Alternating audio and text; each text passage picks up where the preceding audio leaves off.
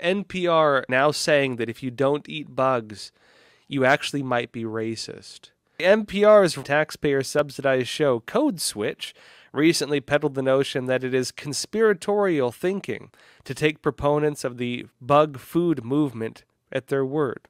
Host Gene Demby's guest on the episode entitled "This Right-Wing Conspiracy Theory About Eating Bugs is About as Racist as You Think" initiated with criticism both of bug food, of those technocrats who seek to alter consumer behavior may in fact be racist.